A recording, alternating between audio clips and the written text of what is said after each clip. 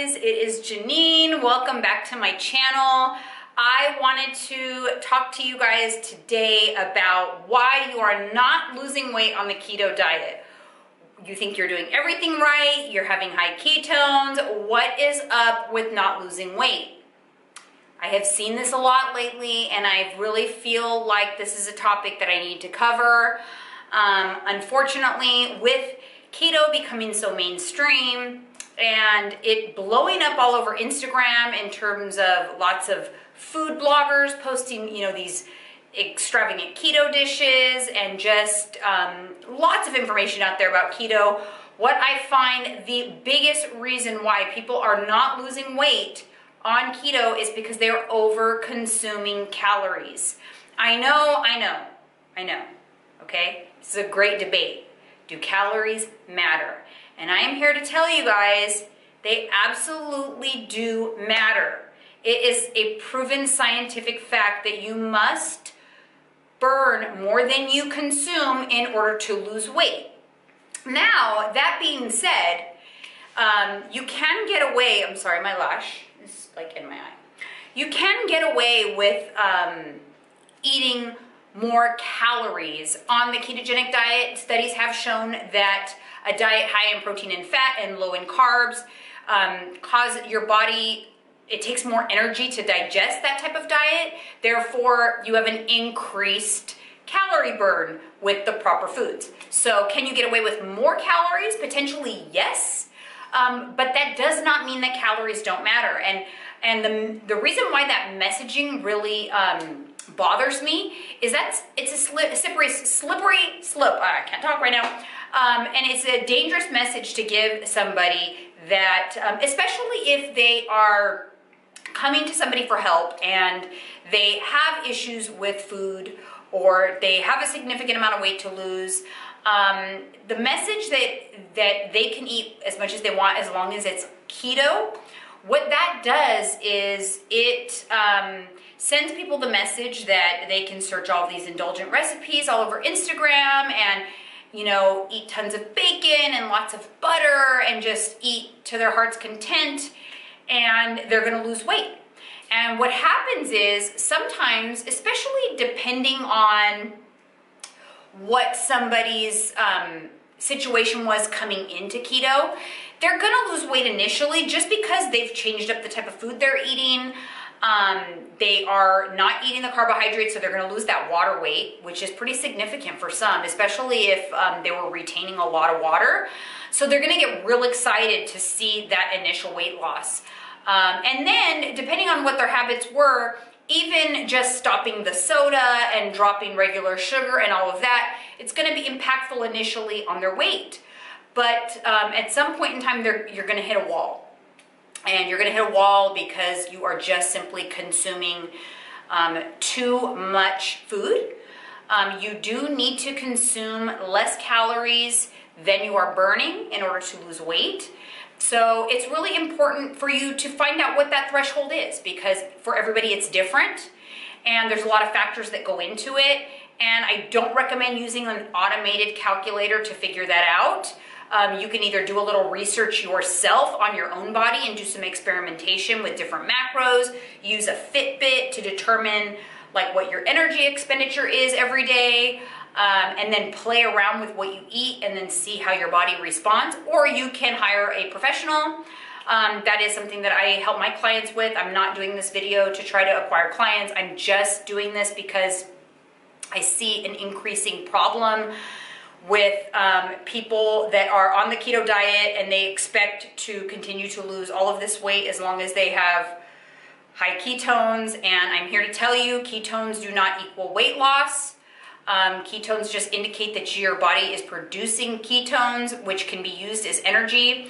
But think about this. If you are if you're in ketosis and your body is accustomed to using ketones for energy and fats are turned into ketones, but you're taking in a lot of dietary fat, your body is going to convert that dietary fat into ketones before it dips into that stored body fat.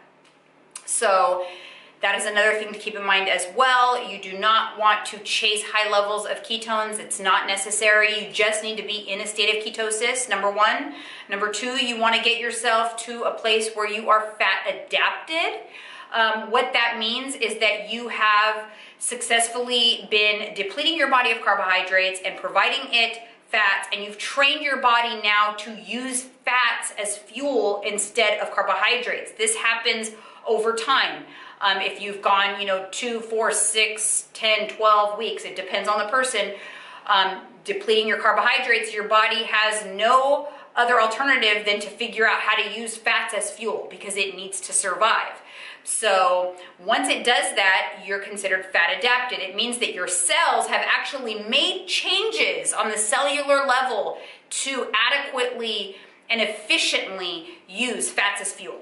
So you need to be in ketosis, you need to be fat adapted, and number three, you need to be consuming at a deficit for weight loss, meaning you want to take in less calories than you are burning every day.